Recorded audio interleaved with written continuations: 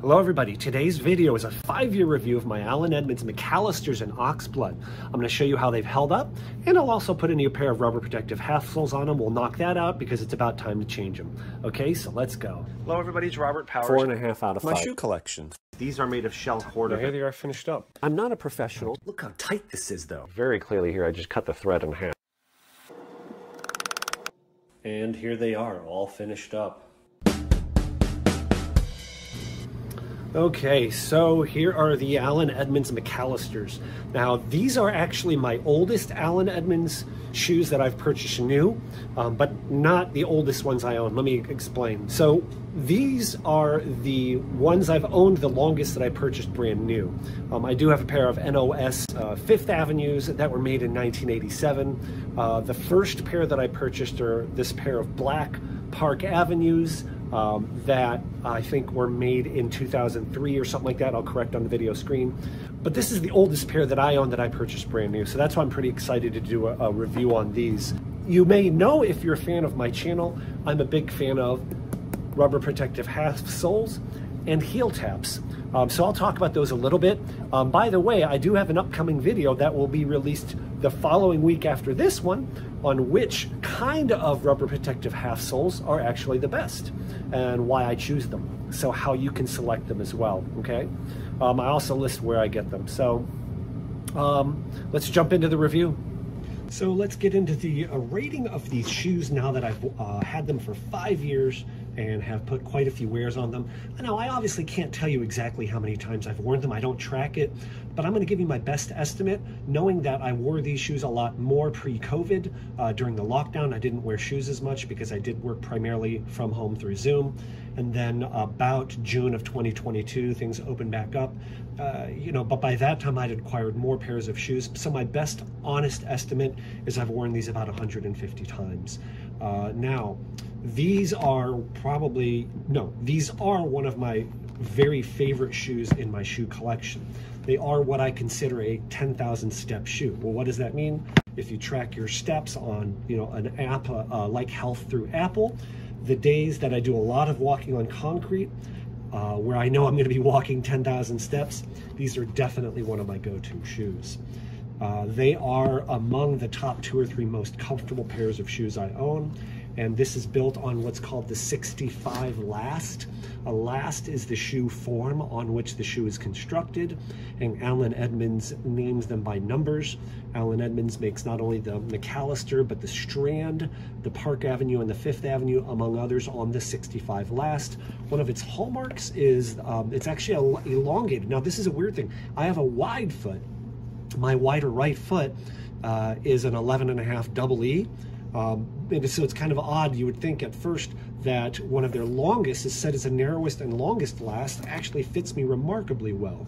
I do not have a high instep, this part of the shoe here, or part of the foot.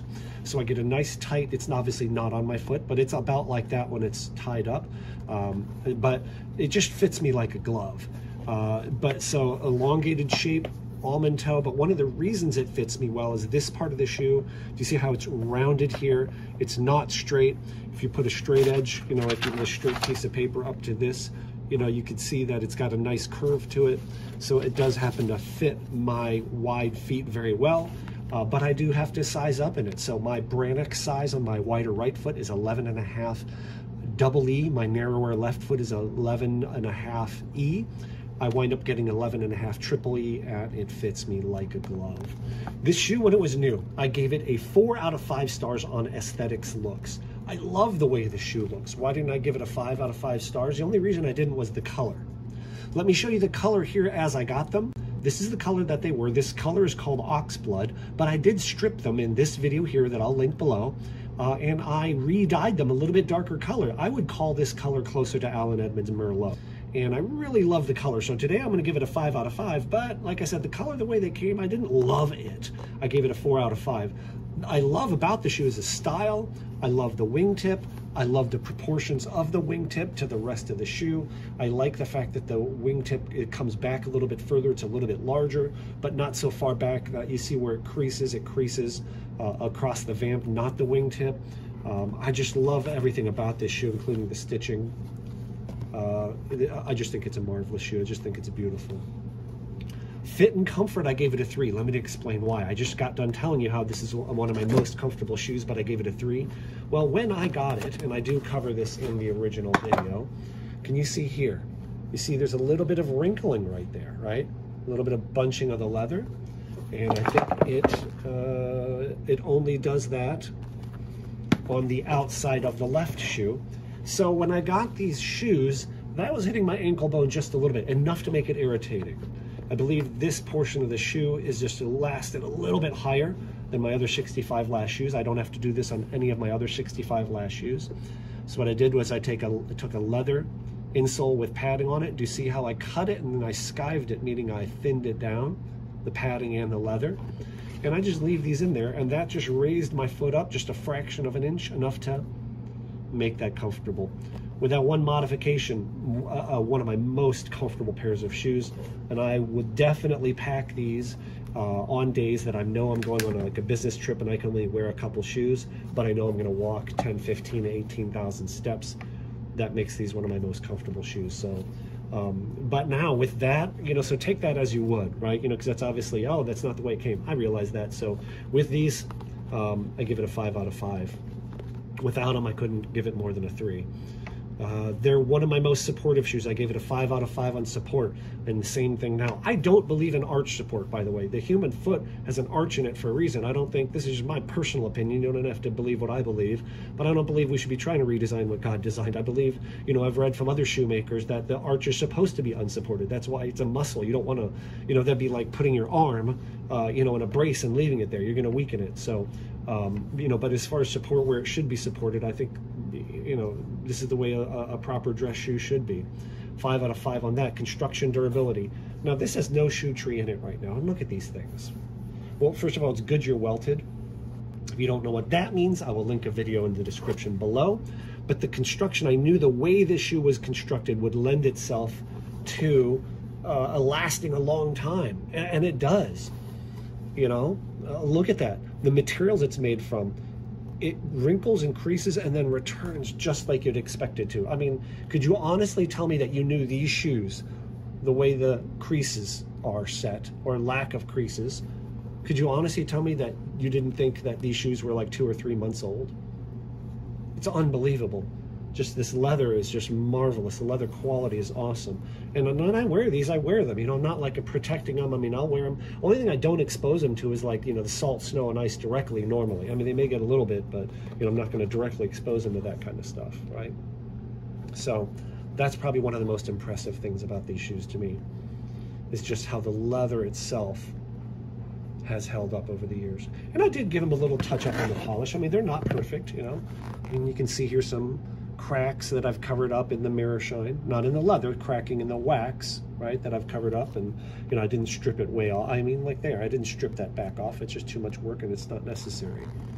You know, and you can see a little bit of cracking of the, again, not the leather, that's cracking of the mirror shine wax.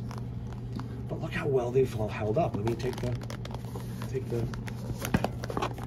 shoe tree out of this one. That's with no shoe tree in it. Break and how it returns. Break is a term for how the leather wrinkles and how it comes back, right? That's just perfect. A little bit of a mirror shine on the heels. So let me fill you in next on what I've done to these shoes, sole and heel wise. So what I've actually done to these shoes is in October, this was October 21st, I released a video of 2019. I stripped them and re-dyed them, so that's obviously not functional. In February of 2020, this is February 23rd of 2020, I replaced the rubber protective half soles for the first time. Now, let me show you what I had on them the first time. What I originally had on the shoes is this. These are Goodyear Neolite rubber protective half soles, okay? These are approximately 2 millimeters thick. They have this textured area in the front, ridges across, and it does taper down a little bit here towards the back. I don't use these anymore. The only reason I don't use these anymore is, I don't know if I should call them ugly, but they're not very nice looking. They just don't really look that pleasant. Here's a pair of Shreveports, Allen Edmonds Shreveports, that have them on there. Do you see what I'm saying? It just doesn't look aesthetically pleasing. These things wear, I mean, not like iron, they wear very well. They're very long lasting. They have good traction. But I replaced these with this stuff. Now this stuff is very nice looking, and that it's a Chinese brand, I believe. I'll link in the description where I got them, Kaneji, but that sounds like a Japanese name. These are softer rubber. This isn't, well, I'll leave the technical stuff to the next video. But the point is I replaced them with these, and this stuff is about 1 millimeter thick, and if I replaced these the first time, that means these lasted almost 2.5 years. So that would probably be around about 110, 120 wears or something like that. Now, when I'm going to replace these again now, well, that's another, they lasted another almost 3 years, but these have not lasted nearly as long because I've only worn the shoes since then, probably about 50 to 50, maybe at most 60 times. Probably about 50 to 55 times. So these wear through much faster just because, number one, they're half as thick, and number two, it's a little bit softer compound. Okay, I'll compare those more in detail in the other video. So what I'm going to replace them with this time is this stuff. This stuff is, I think, a good compromise. It's relatively thick. It's about the same thickness as the Goodyear Neolite. I'll compare directly in the other video, but I'm going to use this stuff. Chic, I'm guessing is how you would say that, right? Is what I'm going to replace them with this time. So, other thing that I need to do is I need to replace the heel taps. They're definitely right about to wear into the, oh, there it's already worn into the base rubber, so I'm going to replace those heel taps as well.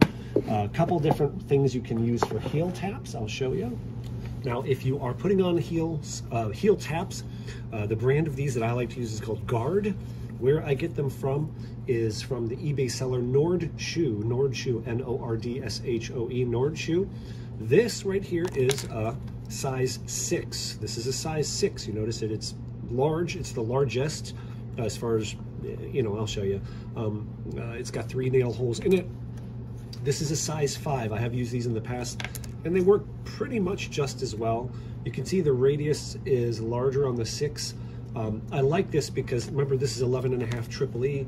It kind of almost matches the outer diameter of the shoe. You don't have to be as careful about where you place them, where you see the wear is kind of like greatest right there on my shoes. So if I had these kind of like off a little bit, you know, it's just easier when the radius of the heel tap is, you know, kind of like almost the same as the radius of the back of the shoe. So that's why I like these. And then once you have them on, they're really easy to replace.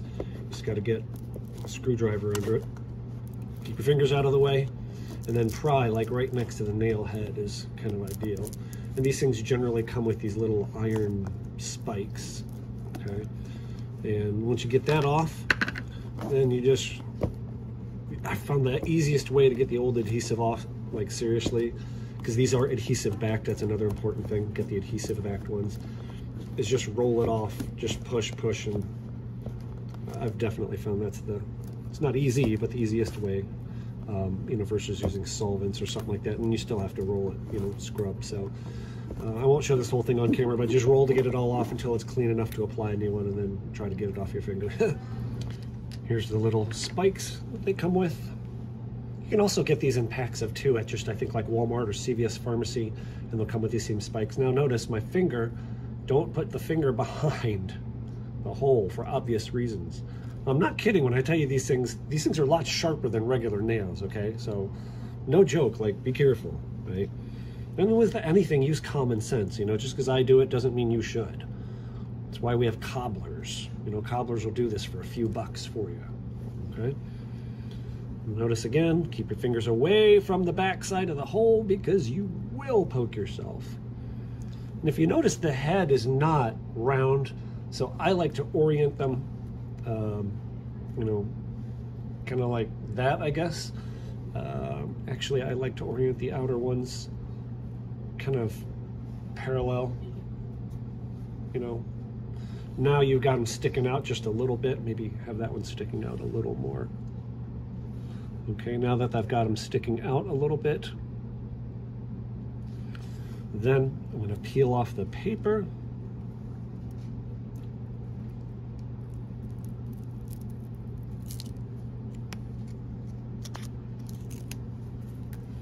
And I'm going to feel around to try and get it in the same hole. Felt that one pop in.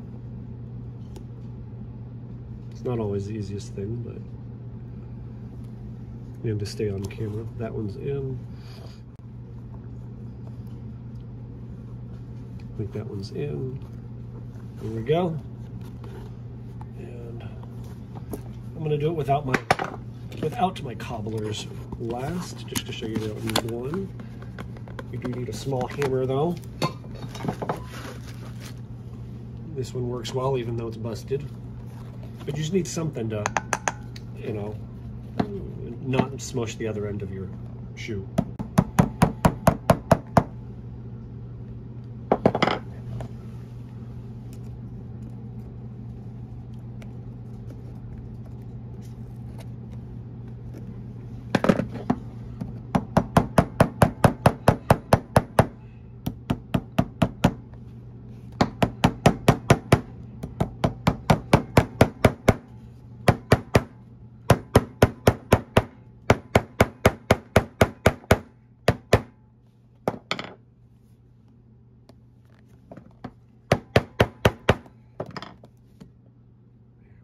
And you don't want to let it wear into the heel. You see, I just wore into the heel a tiny bit, and there's already a little bit of gap. That'll be okay though, because that'll close up. But that's why you want to change these things before you wear at all into the heel. Let's try and use that pointy end to smack it down a little more. That's good. Okay, there is one downside to starting to do tailoring. What do you got here, kid?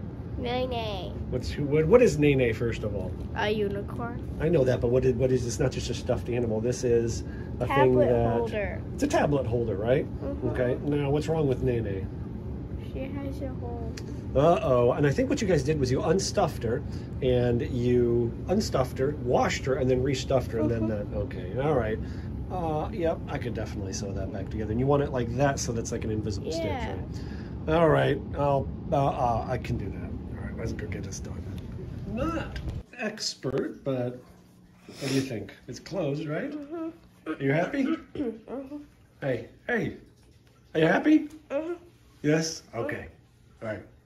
Good job. What do you mean good job? I did it. I guess I did an okay job. It's not the neatest, but functional, right? Plus it's on the underside, so okay. Next order is to replace the rubber protective half soles. Now you can see right there, just about worn through. I mean, it's literally paper thin right there. And you could also see, by the way, here in the ball area, it's very shiny. There's no semblance of the tread itself left. And on this one, I thought it was interesting. There's a little pucker there. You see that ball, like little pimply looking thing sticking up? It seems mine generally seem to wear out towards the outside edge first, I guess. So getting these off, there's really no secret. I guess I'm going to put the shoe tree back in it. I'm thinking will be easiest. I could use my cobblers last, but if I can, I'm not going to use a knife for this. I think I'm going to use my screwdriver. Maybe I'll just start here where it's already peeling. I'm going to be careful not to, poker myself. The idea is if you can get a piece lifted.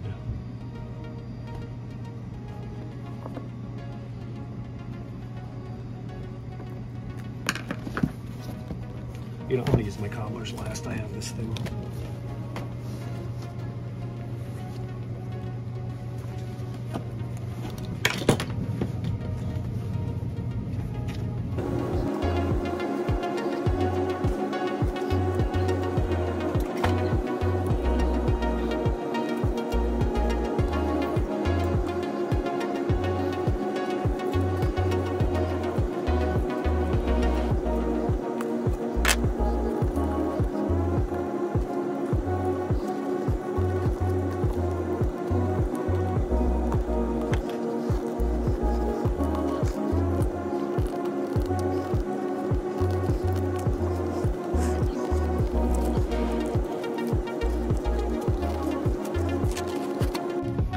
It got most difficult there in the middle area because that part's really paper thin, you know, and it wants to rip, so it's off.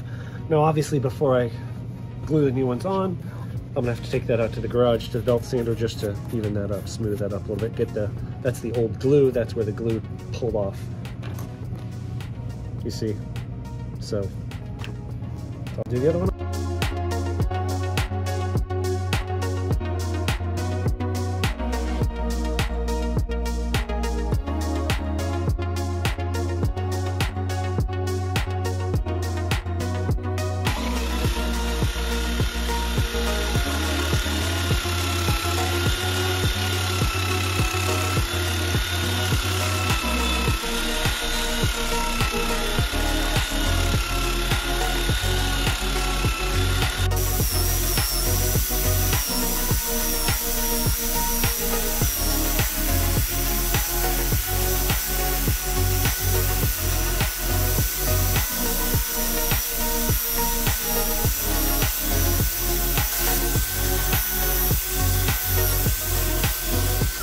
I didn't get 100% of it off. There's a little bit down here that I'm just going to scrape off with this knife, just because I didn't feel that I had good enough control with the belt sander, and I didn't want to sand into that edge, so I'm just going to do this manually.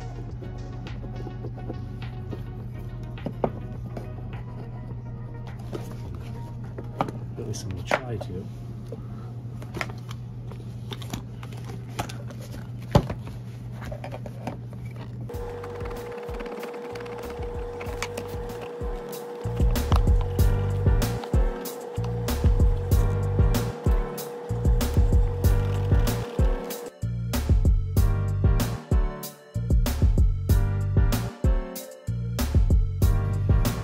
Not perfect, but I think that's good enough. Next, I gotta cut the new pieces out to match that curve.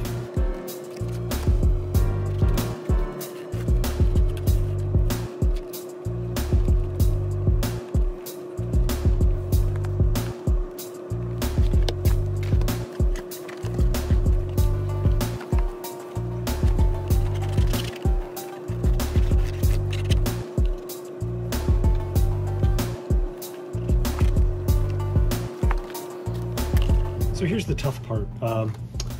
Obviously I'm trying to match that onto the new rubber. You could use like a tape, I could put masking tape over it, pull it off.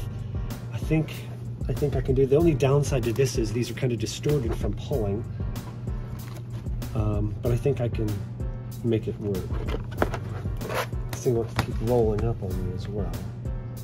Yeah, I think I can make this work. I think I can flatten it out enough to get a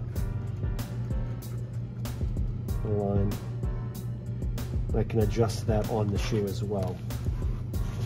Now if you notice when I'm cutting this out, I'm leaving extra around the edges.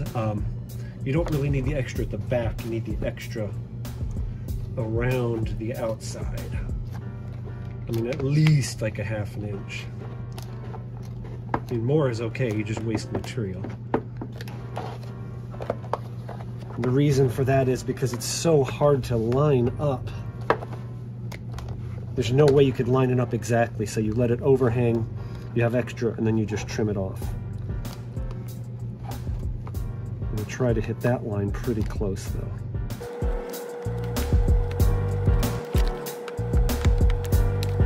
Whew.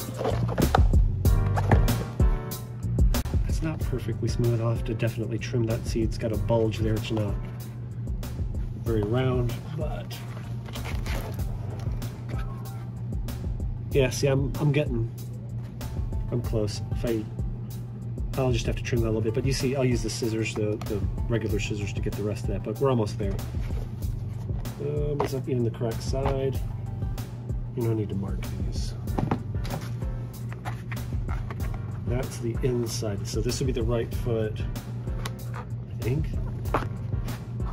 Yeah, this is definitely the right foot,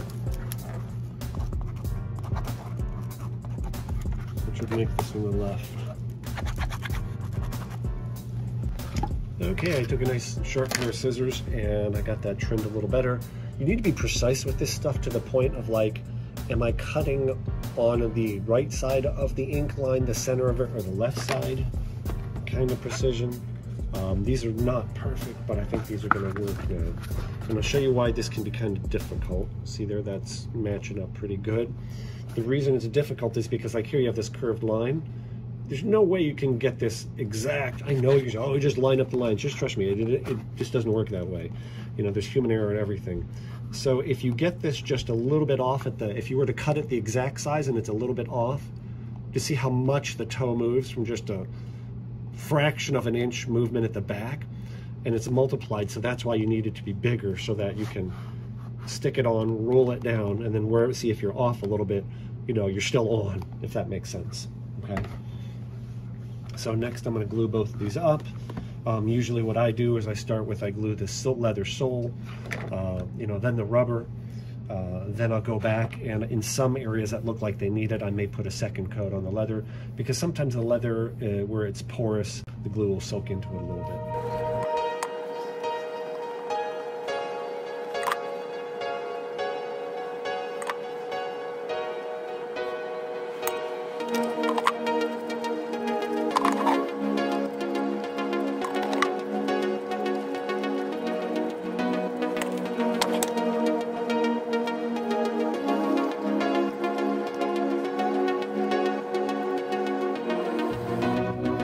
I try to be disciplined with the way I do things. I'd be lying if I said I am. I'm trying to get better, but directions. Sand or rough up surface of material to be bonded. Got it. Material must be free of oil, grease, dirt, and dirt before applying cement. Done. Apply 1 coat of cement to each part and let dry. Yes. Part may be left open for up to 8 hours if necessary. Period. May use heat activation if needed. May use heat activation if needed. Heat activate both parts to be bonded. Join parts and press. That's the part where I've skipped and I've, you know, not had problems, but I think it can only help and not hurt. So, hair dryer. Hope my family doesn't bust me.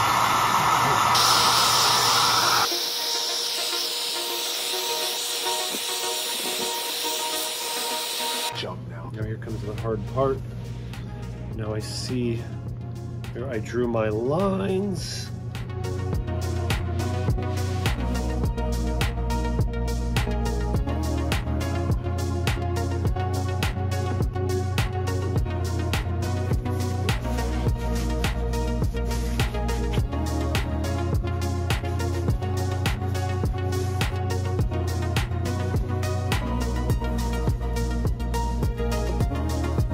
That's pretty good.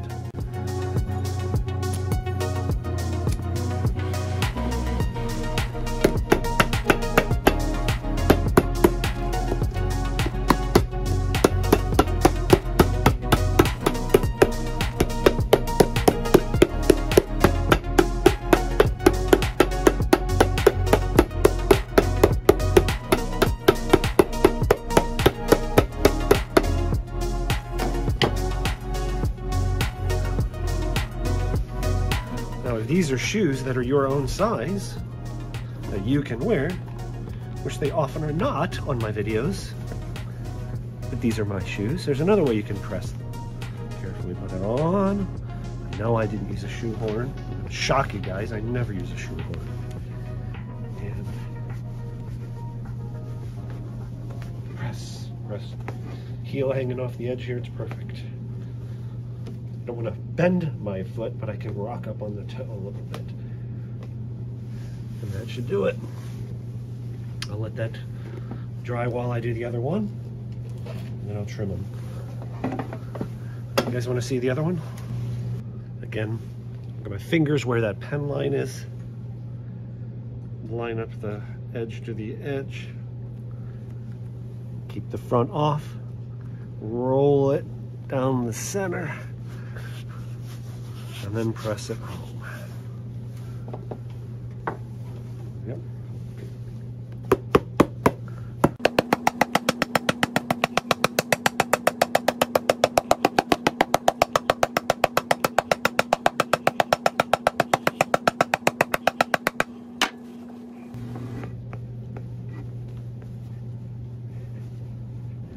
This next part legitimately does require a little bit of skill. This part is actually, I think, a little bit easier with these thicker ones. You get more deflection of the rubber with the small ones. I think it's kind of the hardest right here where you start and stop and around the nose of the toe.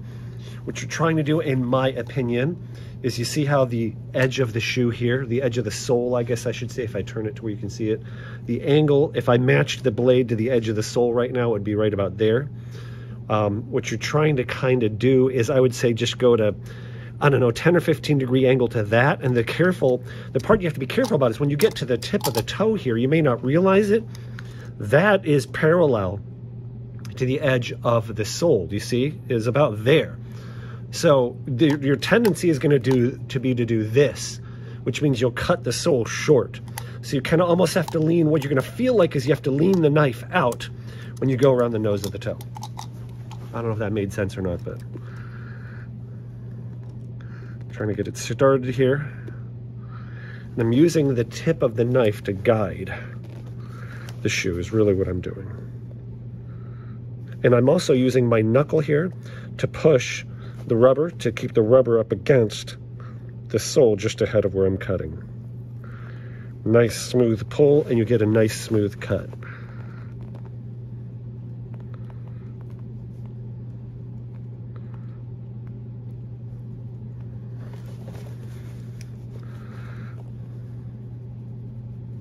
Here's the tricky part.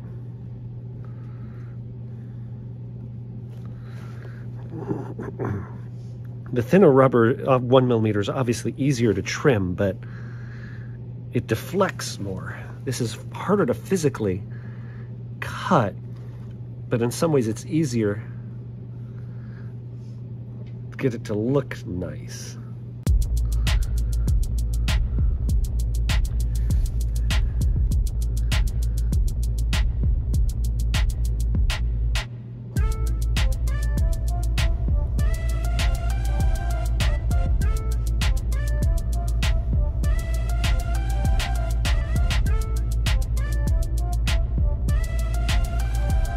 Grab the piece of rubber.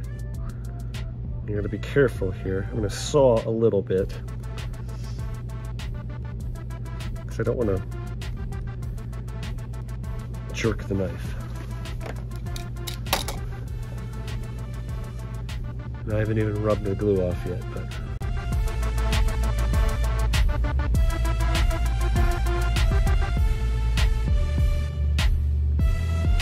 let me show you how you clean the glue off.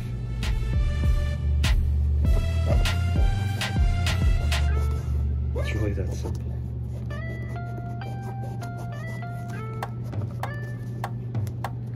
You could even relast it and smack it with a hammer again to, you know, really get that tight if you want.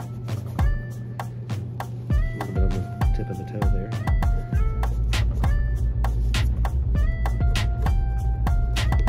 But you get the idea. Just do that all the way around. Some finishing touches here. A little brown polish.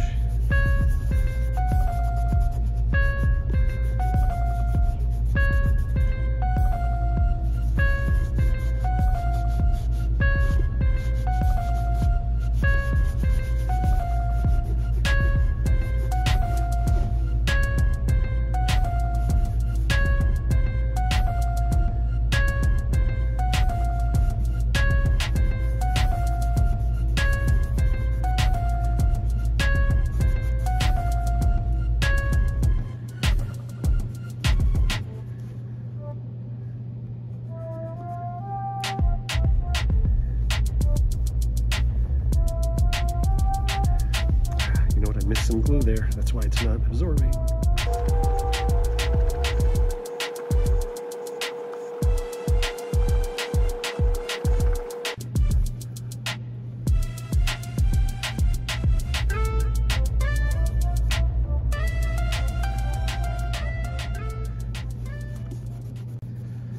And here they are all finished up. I'll show you the bottoms.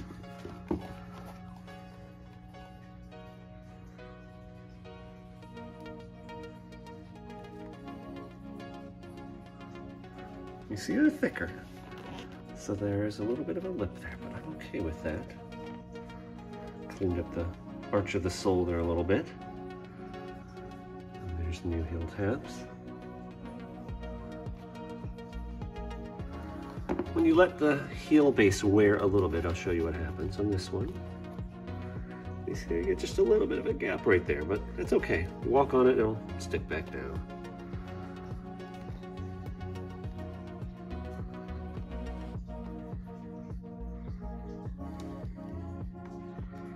I'll even show you my errors. Right through there. Do you see? You can see the edge of the sole. I think I angled the knife too sharply or something. So I actually had to take a die so that you don't notice it. And on this one, I didn't actually line it up perfectly. You see there? I didn't line it up perfectly edge to edge. The rubber should have come back a little bit, but looks pretty good for a 5-year-old shoe worn 150, 175 times. Now I can tell you this. You might be thinking, well, wait a minute, 365 days a year, if you wore them 100 and let's just call it 180 times, that would be like wearing them every other day. My advice that I heard early on about dress shoes from a successful businessman who had many nice pairs of shoes is he said, never wear the same pair of shoes 2 days in a row. I would say you should only wear them at most 1 out of 3 days. 1 day on, 2 day off for nice shoes. It's the first thing he told me, and he said always use shoe trees. I could pretty much guarantee you could take a nice high quality dress shoe like this, wear it every day, and you'll destroy it in 6 months, 8 months, 9 months. Another thing you want to avoid at all costs is exposing them to really heavy water, but especially salt water. What do I mean salt water? I mean in areas where they have ice and snow and then they salt the roads, that stuff. That will just destroy leather. Even sometimes one exposure to salt water can ruin leather, So for me, this is pretty much almost a perfect shoe for what you're gonna get, you know, ready to wear. And to me, that 4.5 out of 5-star rating still applies. And these are definitely one of my favorite pairs of shoes from the color, from the looks, and especially for the fit and the support and the fact that I can wear them for 10 to 15,000. I think the most steps I've taken in these shoes is probably 18,000 steps. All right, you guys, thank you so much for watching. If you enjoyed this video and want to see more like it, go to my YouTube page, Robert Powers, and then click on playlists. And from there, you can go to things such as before and after videos, where you'll find a whole list of videos similar to this one.